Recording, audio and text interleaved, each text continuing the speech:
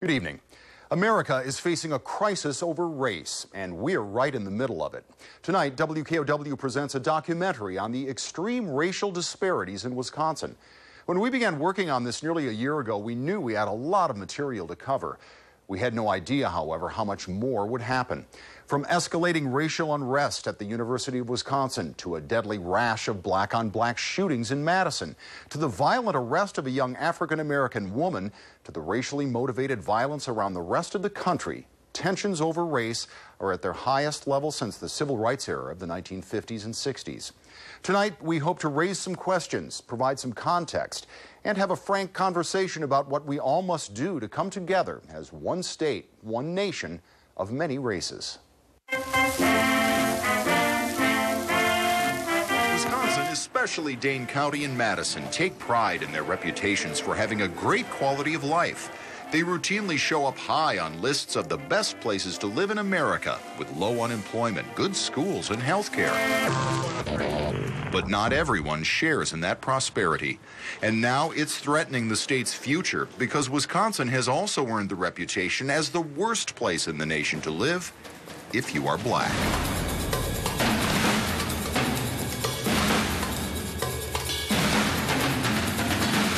This is All Wisconsin. I'm Greg Jeske. What you will see and hear in this program will probably make most of you uncomfortable. And by most, we mean the nearly 90% of Wisconsin's population that is white. Race and racism are not subjects many people want to talk about, but more unsettling than the discussion about race is the evidence that some say proves Wisconsin is one of the most racist states in the country. How, why, and what to do about it are what we'll examine here.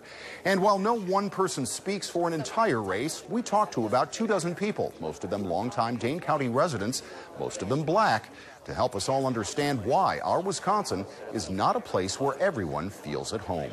Here, it's like you can't explain it. You just know that white people aren't comfortable with you. It's their body language. They talk to you smiling, but their bodies turn sideways. The color of a person's skin often determines the quality of their life in the United States.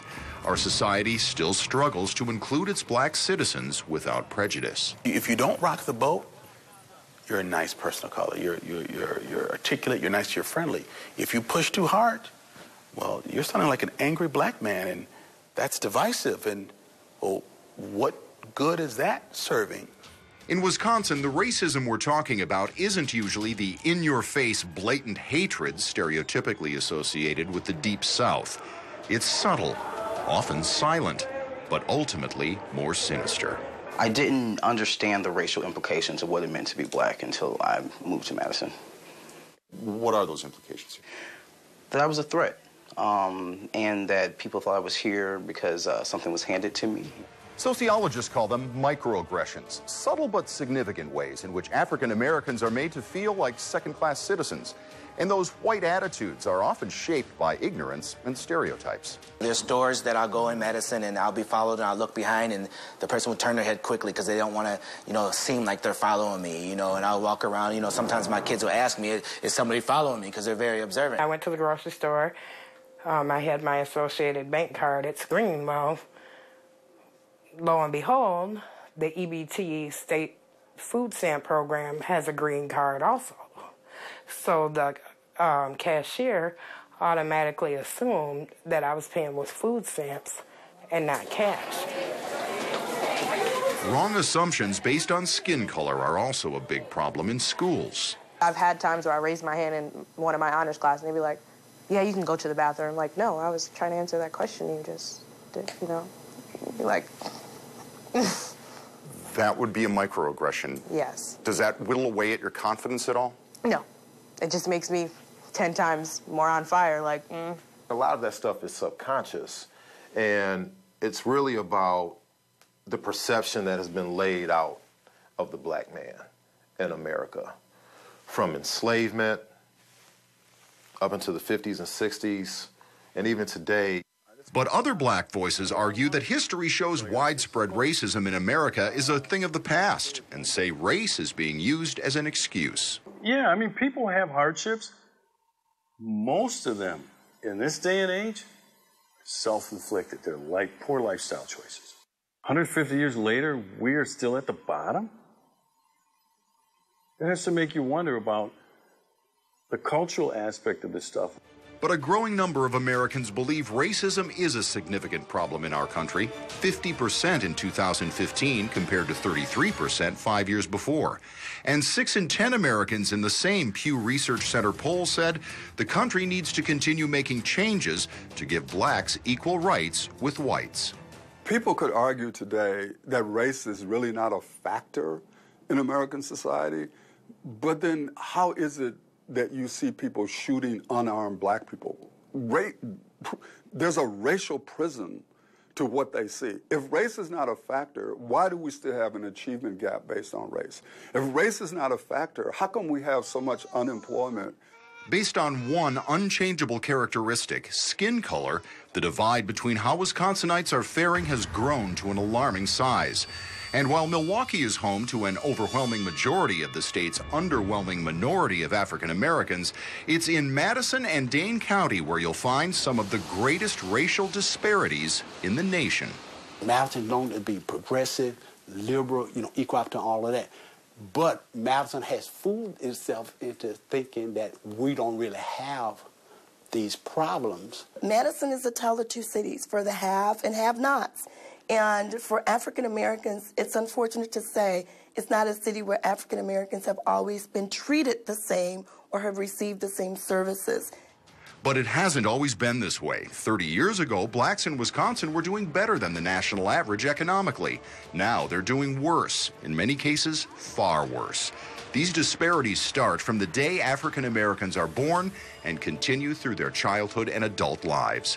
From infant mortality to success in school, to jobs and income, to the number of people arrested and put in jail, black people in Wisconsin are far behind their white neighbors.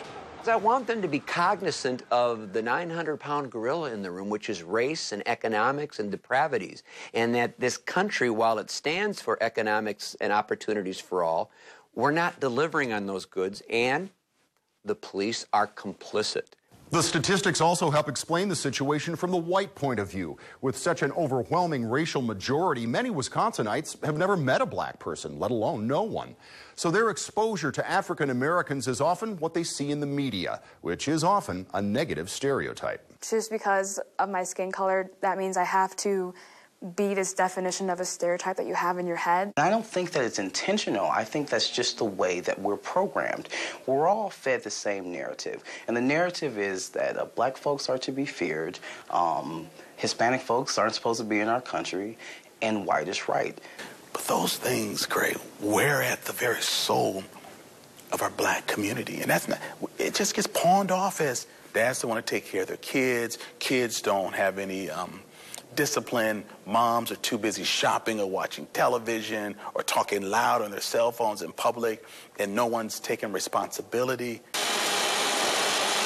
And it works both ways. Wisconsin is now suffering because of its racial reputation. The state is struggling to bring in and keep more skilled workers. And experts say a big reason is because minorities, especially black Americans, don't feel welcome here. That you incarcerate African Americans at twice the national average. I mean, over twice the national average.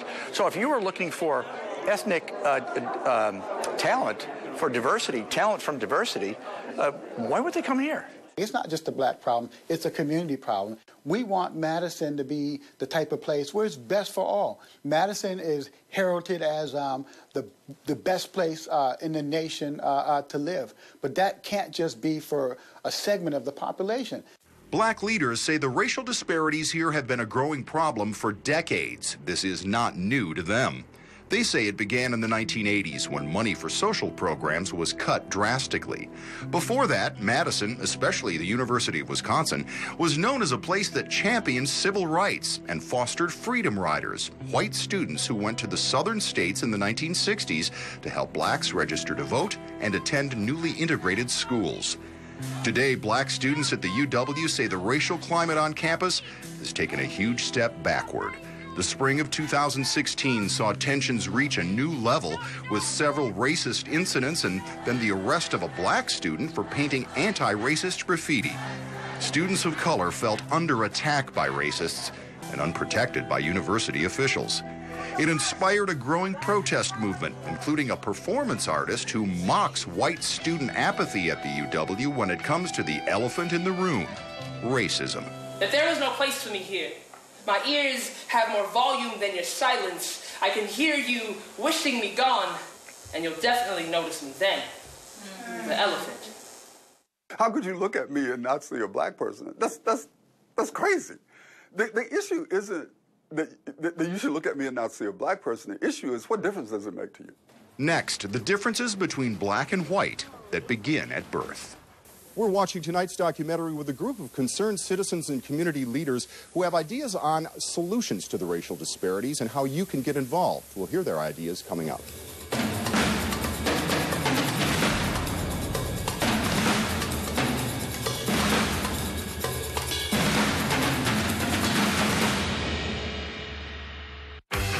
To sit in this chair, you've got to have what it takes. Perseverance, a strong work ethic, the drive to dig deeper. It's a responsibility we take seriously. To be here when you need us, because the news never stops. Good evening, I'm Greg Jeske. And I'm Amber Noggle. Right now, a strike team is 27 News. We've got you covered. County Sheriff's Office confirmed to 27 News. Can you see me? Because I feel like I'm invisible. Like if it weren't for the news, no one would think of this place. But here we have bright spirits and vivid dreams. If only the world could see.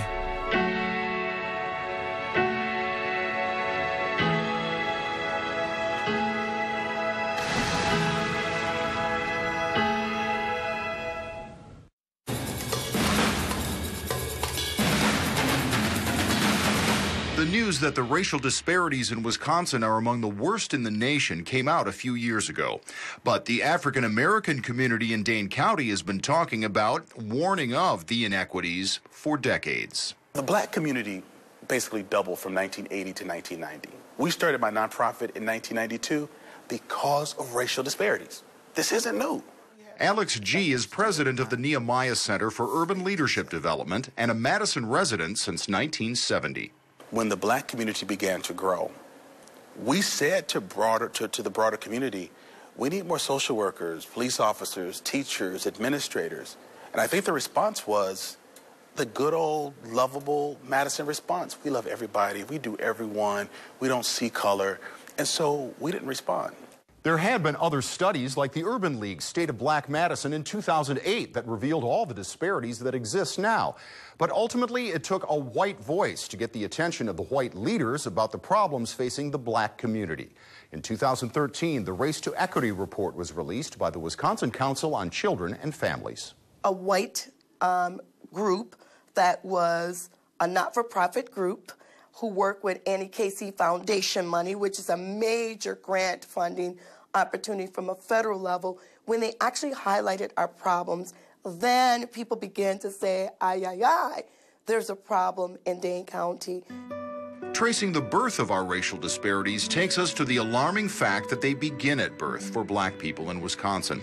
Over time, modern medicine has taken much of the risk out of childbirth, but in this state, the likelihood of a problem-free birth drops substantially when the baby and mother are black. In the United States, in terms of, say, infant mortality, African American babies have twice the chance of dying compared to white babies. And that is true in our local Dane County as well. You also have a much higher increased chance of dying if you're an African American mother compared to a white mother. According to CDC numbers for 2013, the infant mortality rate in Wisconsin, the number who die per 1,000 births, was just under 5 for whites compared to almost 17 for blacks. Nationally, those rates were about 5 for whites and 11 for blacks. The state's black infant mortality rate is second worst in the nation behind Kansas. Infant mortality is associated with low birth weight, and that's where black babies are hit the hardest. Why black babies and black mothers die with much higher frequency than white babies in white mothers? It is multifactorial. Dr. Laurel Rice is the OBGYN chair at the University of Wisconsin School of Medicine and Public Health. Her department is on a mission to reduce the state's death rate for African American babies and their mothers. She says those factors include the common things like income, education, and access to care, but she says one factor that's often left out by the traditional medical community is race. But I think to ignore that as a component would be wrong. Okay. What part it plays is hard to say. But the data is so stark. It's a horse's nose. Yeah, you see that? You see that right here? I didn't even know that I was pregnant with twins. I thought I just had one baby in me until I went to the hospital, and I'm like, you know, there's a lot going on here, and they were like, you're having a miscarriage. After losing one twin 5 months into her pregnancy due to a misdiagnosed ultrasound, Victoria Frazier was focused on getting as much prenatal help as possible when she became pregnant again. Her doctor steered her toward a new pregnancy centering class with other mothers-to-be, developed by Dr. Rice and her colleagues. It helped me out a lot because I wasn't so lonely. Like, I wasn't lonely because I had people around me, but like going through the pregnancy myself, you know, I had people to talk to, which was great because I had a lot of questions. 31 weeks, 5 days, right? Yeah. I do think the cornerstone of health disparities in general is education. In education, the right education, not like a handout where it's like, oh, is that the right, right level, the right content. Making it out of the womb and through their first year is just the first challenge for black babies. A 2014 Annie E. Casey Foundation study used 12 different factors like health, access to education, and home life to determine that Wisconsin ranks last in the nation in overall child well-being for African Americans. The study ranked the state in the top 10 for the well-being of white children. It would be impossible to not talk about this and mention the ideology behind white supremacy. What do you mean? Well, in the news today, I mean, if one reads the newspaper at all, there are episodes on a daily basis where it's obvious that African Americans are treated differently than whites. Health disparities follow African Americans through life, with higher death rates from heart disease, diabetes, and cancer, not to mention a lower life expectancy than whites, where, once again, Wisconsin has one of the biggest gaps in the nation. It's not just health, but health care where black people in Wisconsin find themselves behind their white neighbors.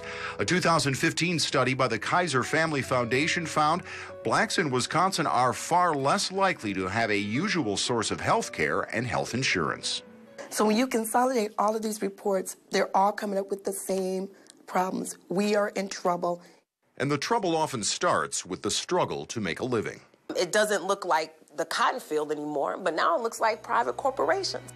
When it comes to the bottom line, Wisconsin is at or near the bottom for having the biggest economic disparities between whites and blacks. In our state, blacks are more than 3 times as likely as whites to be unemployed and about 4 times as likely to be living in poverty, while earning about half as much in household income as whites, according to Census Bureau and Race to Equity reports. Economics, money, is what brought African Americans to this country in the first place, and it's what's kept many of them from being able to get ahead ever since. It goes back to slavery, then. Yes. Some people would say that's done and over with, and the country has moved way past that. I don't know if we can necessarily say that when you subject a group of people to conditions of not being afforded opportunities to learn how to read and write. But what happens to the folks that don't have those resources? We forget that white people, through slavery and other methods of domination, were able to build assets, was able to pass it on generation to generation, whether it was a house, whether it was a trust fund. And that's perhaps the key to our racial disparities, the root of the opportunity gap for black Americans. They were not able to accumulate wealth like white Americans after World War II because something called the GI Bill, passed by Congress, kept many of them from being able to buy what economists say is the single most important asset for most families, a home. The government backed over $1 billion to build homes, which was the boom of the suburbs and the middle class wealth. that was restricted for whites only. Blacks were not afforded those opportunities. After the Civil War, slavery was replaced by what's known as Jim Crow, rules that kept blacks segregated in second class, everything from water fountains and bathrooms to where they could live and go to school.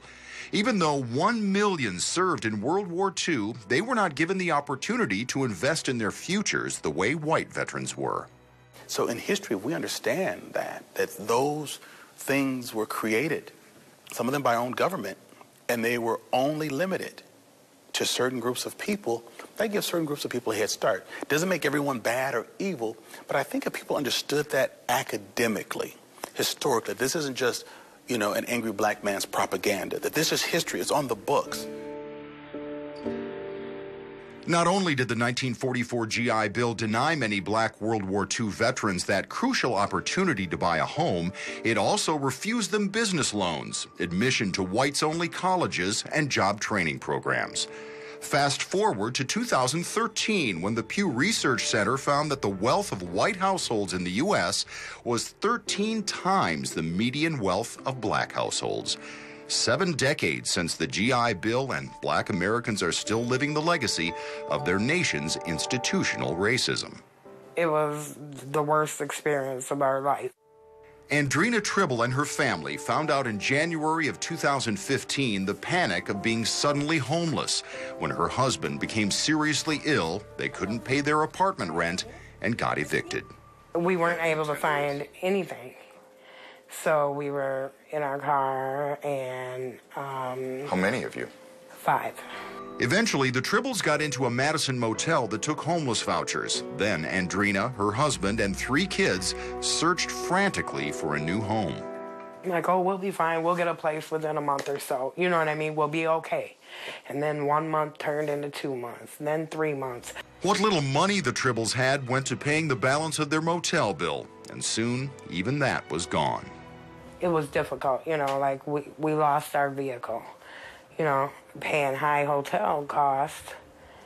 We lost it when, if we could have got stable sooner, we would have been able to keep it. And then there were nights we went without food, you know what I mean? Because you're paying for a hotel, we went without food. African Americans are by far the largest group in Dane County served by homeless shelters, according to the latest government report from 2013. It showed 3/4 of the homeless families that year were black.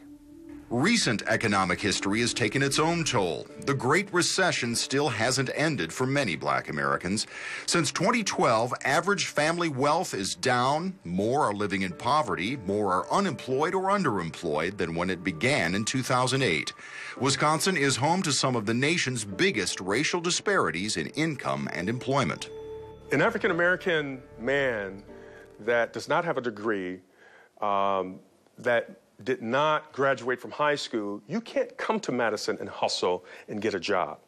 There's not a job where you can get a livable wage here. Former Madison Police Chief and ex-Urban League President Noble Ray says the racial disparities put many African Americans at a disadvantage the moment they arrive here. Sometimes we talk about the problem so much that the person that we're talking about, or people that we're talking about, they get stereotyped in that way. An example is 50% of people who apply for jobs that have black names don't get callbacks because of the name. So if my name is Jamal, I apply for a job, and Darren applies for a job, and we have the same credentials. More than likely, Jamal gets kicked to the side because Jamal is a black-sounding name. The research is out there and real. Percy Brown Jr. teaches adult racial diversity classes and directs equity and student achievement in the Middleton School District. He points out there is also an economic price to pay for Wisconsin's reputation as the worst place in America for blacks to live: a worker shortage. You incarcerate African Americans at twice the national average. I mean, over twice the national average. So if you were looking for ethnic talent for diversity, talent from diversity, why would they come here? And now, almost by necessity, they're going to have to change their strategy because they're not going to get talent unless they look at the broad spectrum of people. And right now, the United States is 37% minority. Wisconsin's total minority population is less than 25%. Less than 7% are African American. There's another piece of history that factors into Wisconsin's economic racial disparities: the nation's welfare system. Some people argue that policies established in the 1960s war on poverty created a single-parent welfare cycle in black families that still exists today. You couldn't get welfare benefits unless you were a single parent. If that parent was found living with a man, he didn't even have to be working. Welfare benefits were threatened to be taken away. It encouraged a lifestyle. And then it became generational. And so generations went by with many black families having only a mother as their stable parent. In 2014, the percentage of Wisconsin children living in single-parent households was 25% for whites and 80% for African Americans. Now, compared to the national numbers, Wisconsin's were the same for white kids, but 14% higher for blacks. And the vast majority of those single-parent families are led by women and far more likely to live in poverty. All the things that can seem obvious, that if you don't have someone helping you learn about that and you're a single mom with low resources, it's just impossible. It was always hard for me to get a house when you don't have enough income to move into the apartment. They won't give you a chance. LaVonna Jones was a single parent with 3 kids for most of 2015 after her husband was arrested and put in jail. So the police came and they arrested him, and they were saying that he did like a domestic violence, so he went to jail for that. And so by him wasn't there to help me, so I lost the home.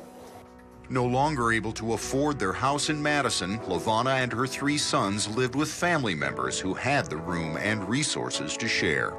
What's it like to be looking at the end of the month and know that you're not going to have enough? I really just pray about it. I just pray about it. And then my baby sister always asks me, when my husband was incarcerated, then she told me that I need help. And I say, yeah. Sometimes I feel sad about asking her to help me, but she still helped me. And with her husband in the hospital, then recuperating at home from his illness, Andrina Tribble found herself functioning as the sole breadwinner for her family. Every day, I would get up and I would leave and I would go fill out applications. I would go to food pantries. I would do whatever I had to do. In Wisconsin, more than half of African American children live in poverty, about twice the number of white kids. Again, one of the biggest gaps in the nation. And the effects of that toxic stress carry over into the classroom. We're missing these children, and then when we miss them, then all of a sudden they get bored in class, and then they become a disruption, and then all of a sudden they start getting suspended and expelled, and it goes on and on. It's like a snowball effect. Take the ball from me. There you go, JoJo. There you go. Good job, good job, good job. Of all the extreme racial disparities in Wisconsin, perhaps none is more alarming, disturbing, or destructive as those involving African American children. Education is often the only way people living in poverty can pull themselves out. But like the health disparities at birth and the poverty disparities at home, African American children in Wisconsin face the nation's worst racial disparities at school. Focus on getting this done. Studies show many black students begin their educational careers behind and never catch up. Experts say the pressures of poverty can cause changes in the brain that can lead to issues with behavior and low performance in school. And according to the Census Bureau, almost 60% of Dane County's African American children live in poverty. Poverty does matter. It does matter if a kid slept in a car the night before in terms of their willingness and ability really to come to school and be focused on learning. The latest numbers follow a decades-long pattern. Wisconsin's graduation and test scores are among the best in the nation for white students, and the gap between their educational achievements and those of African American students is the worst in the nation. If you have children in the same setting and their performances are so different, that means someplace, somewhere, the system has got to step up. In 1994, the Wisconsin Public Interest Research Group released a report describing a dual education in Madison schools. It's one of the first studies to conclude that there were deliberate, systematic ways in which race was a factor in the unbalanced success rates between black and white students. The report stated two main factors: high suspension rates for black students and a dramatic lack of African American teachers. The black student-teacher ratio that year was 75-1, 11-1 for whites. In 2015, the black ratio was still 64-1, and 2 decades later, Madison schools still had the biggest racial achievement gap in the nation. That looks good. Here, start rewriting it in here. Okay. Camara Stovall is one of the few African-American men teaching today in the Madison School District. In fact, it's rare to see a black teacher in most Madison schools. In the 2013-14 school year, black students made up 22% of MMSD enrollment, but only 2.2% of teachers were black. Children have to see themselves. You know, when they come to school every day, if they see somebody that resembles their parents or whatnot, people that actually value their education, then they'll have more value in their education. Time is critical when it comes to teaching. Studies show that students who aren't reading at their age level by the 3rd grade are far less likely to graduate, and 2/3 of those who aren't up to speed by the 4th grade will end up in prison or on welfare. They see us and they see, well, maybe you don't have to end up in jail. Or maybe you don't have to, you know, stay at home. You know, may I see you every morning. I see you come to school with a smile on your face. You know, you don't have to always walk around angry or mad. You know, there are outlets, you know, but if you don't see it, if you're not exposed to it, then there's no way of you to really know of what direction to go. I grew up in this community.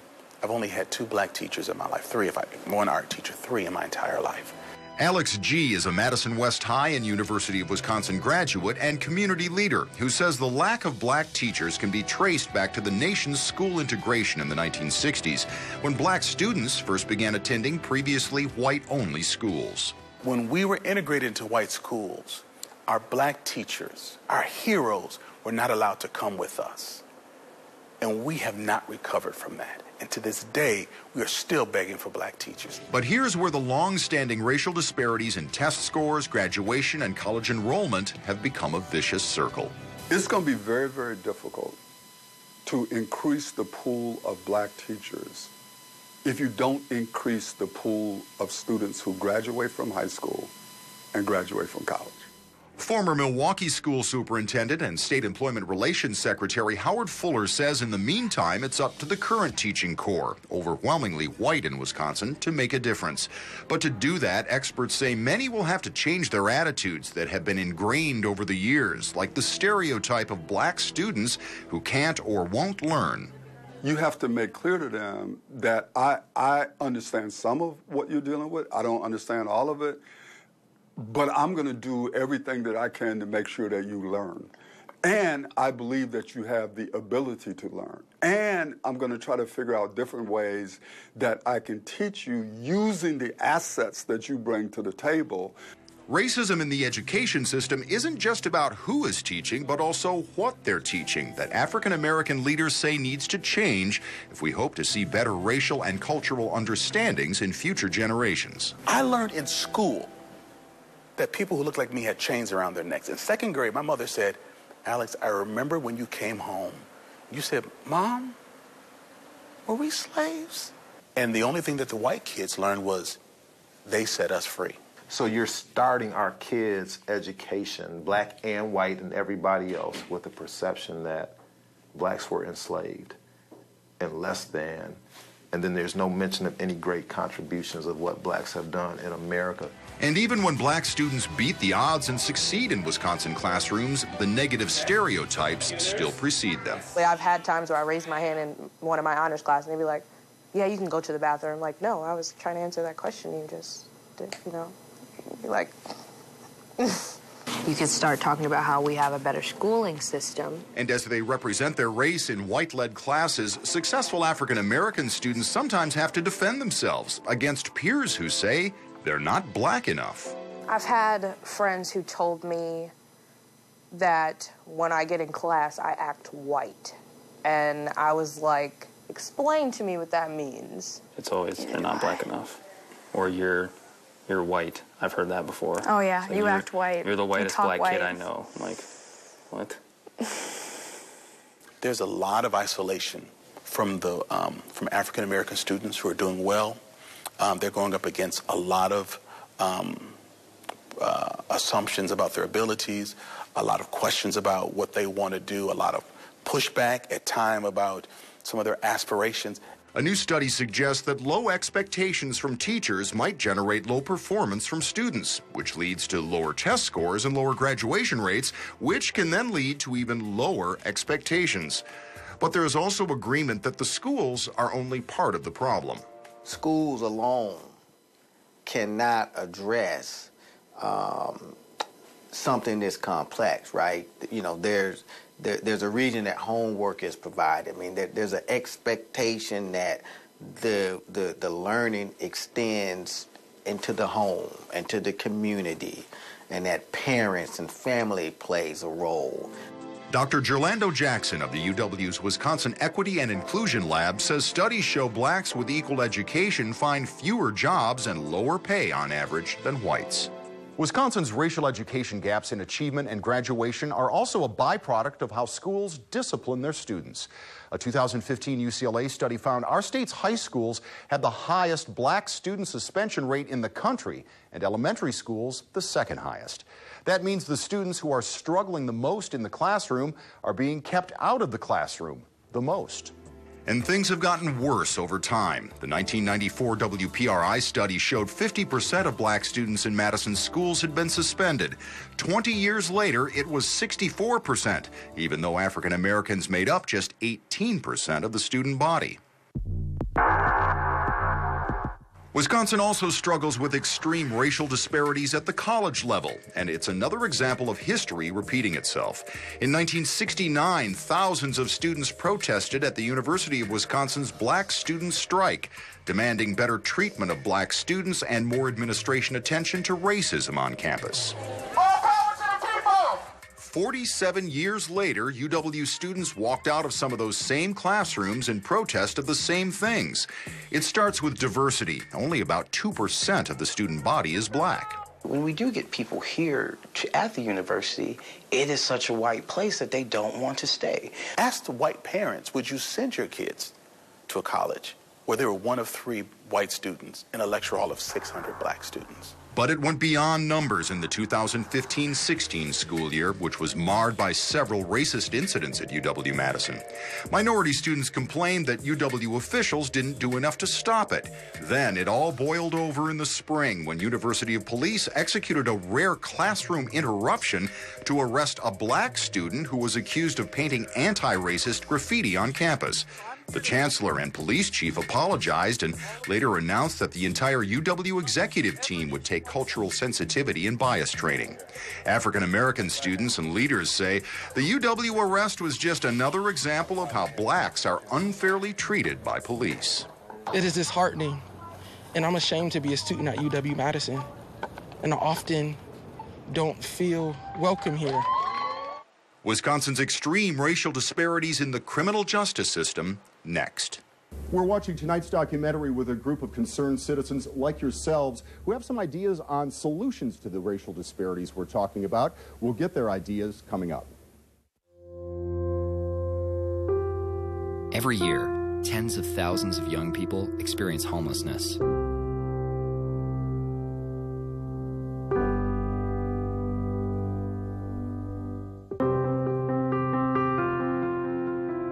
If you or someone you know needs help, 1-800-RUNAWAY can provide support and connect you to the right resources. Together, we can end youth homelessness. I just remembered it's election day. Are you going to vote? I don't know. I don't think I'll have time today. Millions of eligible voters in America never make it to the polls or even register to vote. When you don't vote, you're letting other people make decisions for you and pick the things your taxes will pay for. Voting is more than a civic duty. It gives you a voice about the priorities and the future of your community and our nation. Register to vote today. Voting gives you a seat at the table.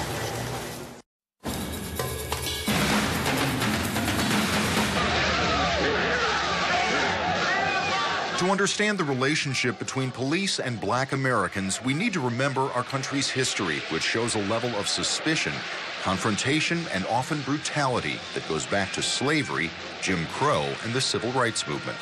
You never could trust those state troopers. Percy Brown Sr. grew up in Mississippi at a time when blacks feared white law enforcers as much, if not more, than the lawbreakers. Because many times the state trooper would pick you up, put you in jail, and bring in people and beat you up and kill you while you in jail, or hang you and say, oh, he committed suicide.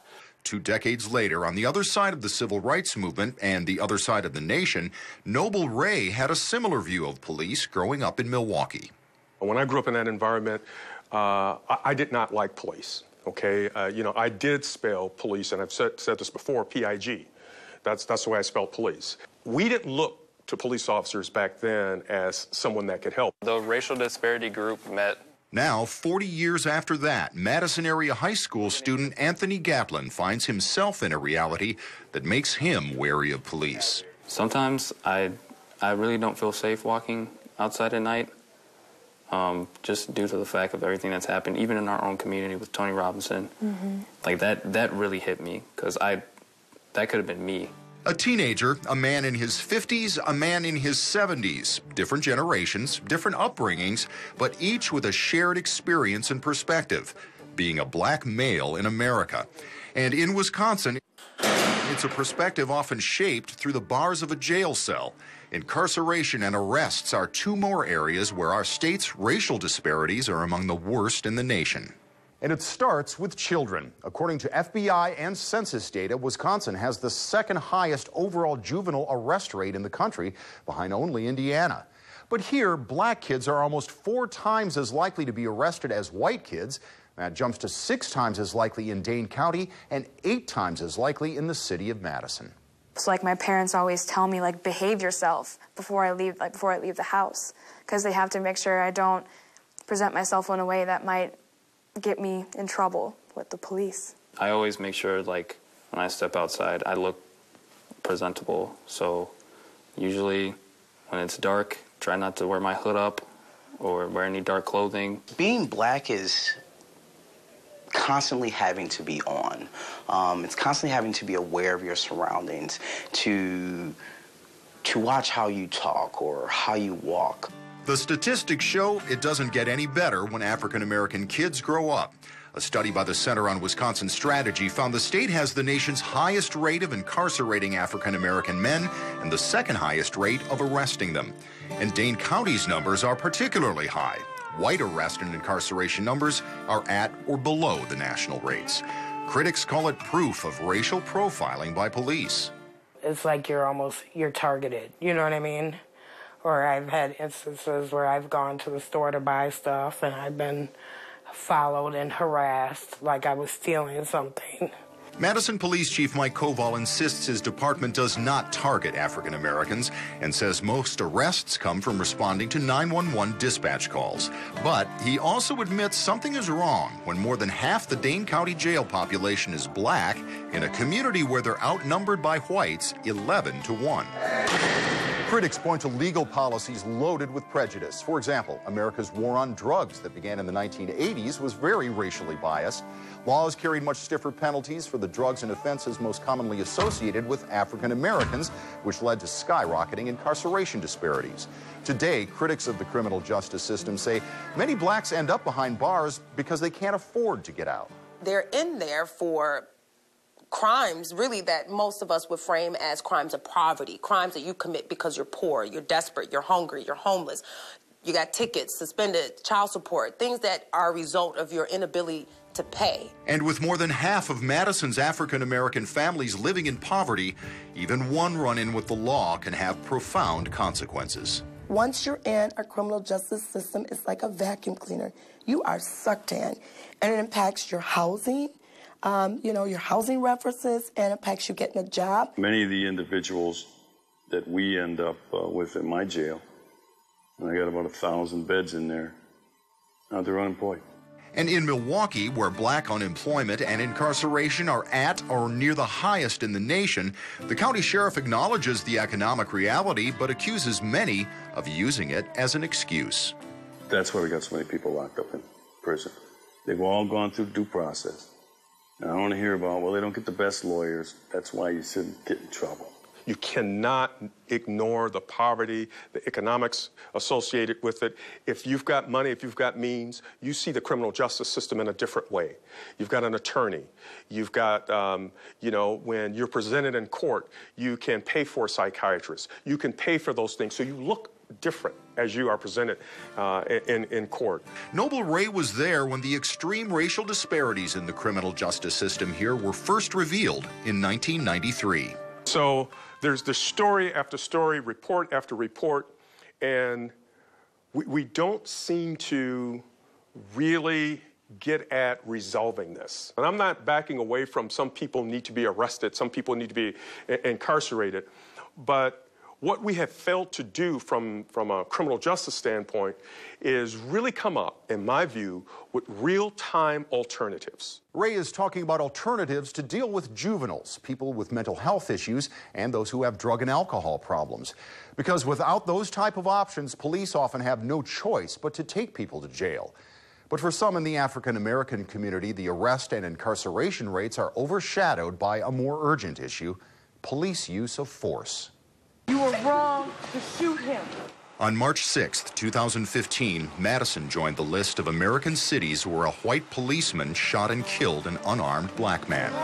Officer Matt Kenny and 19-year-old Tony Robinson met in a narrow stairway to a second-floor apartment.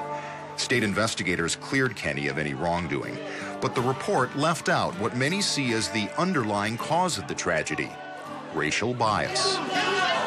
Police have this assumption of moral authority, and as if that moral authority has no limits, and that's something that police training and other things, you know, have to address. That every citizen deserves to be treated with dignity. Police have to protect themselves, and nobody would disagree. But there has to be dignity in how you render public service. As the nation held its breath, expecting violent protests that never came, many in Madison's small African-American community felt under siege by police. Parents feared for their children's safety outside the home. Especially after the Tony Robinson incident, me and her, we talked about it. She always tells me, you know, watch yourself at night, please. Tony Robinson was sort of the proverbial straw that tilted the balance and broke our collective backs, in the sense that I think there was a collective gasp of frustration. This was the visible breakdown, if you will, in the criminal justice context in many people's minds. The Tony Robinson shooting was especially difficult for black officers. They were accused by some in the African-American community of turning their backs on their race. Others were reminded of their own run-ins with racism on the job, when their skin color meant more than their uniform and badge. As a young police officer, I was called names, the N-word, and in many ways. But, you know, as a chief of police, whenever there was a high-profile incident, it was not uncommon for people that would send an email that would relate it back to race. Even as a chief of police, that was not uncommon. As we left the bar, we turned to the squad car. Somebody, because our backs are to the place that we were at, but somebody looked out the door and yelled, "Nigger." Okay, I'm a uniform officer. I wasn't wounded by it. It struck me as, that's pretty bold. I have arrest authority. I have, you know, but that somebody would feel the liberty to do that. Who gave drugs? Not the police. In the wake of the Tony Robinson shooting, Madison police of all races found themselves faced with trying to rebuild the public trust. So I think they really want to redefine and capture sort of that trust that we thought we had, and now we know we have to work more diligently to recoup. But for many, any repaired trust was shattered in mid-June when two white MPD officers arrested a black woman accused of creating a disturbance at Easttown Mall. One officer kicked, punched, and tased the unarmed 18-year-old Janelle Laird. Chief Koval and the head of the police union defended the arresting officers. But this time, the mayor called for a review of MPD policies and practices, including the use of force. Just because something is lawful it may still be unjust. Just because something is lawful does not mean it's right. Several gunshots were fired. At least one of them hit a man here behind the gas station. You can see the yellow police tape here behind us. It's usually not police on the other end of the gun. There is often a violent reality that goes along with being black, male, and poor in America. If I'm a young African-American male and I'm in a neighborhood that is more violent than what's around me, I know that I have to develop my justice, okay? I know that at times I have to appear to be more aggressive at times than I should, because that's how I survive. But sometimes the challenge can be to survive the aggressions of others. In the spring of 2016, 3 black men from Madison were murdered in a running dispute between 2 groups of friends.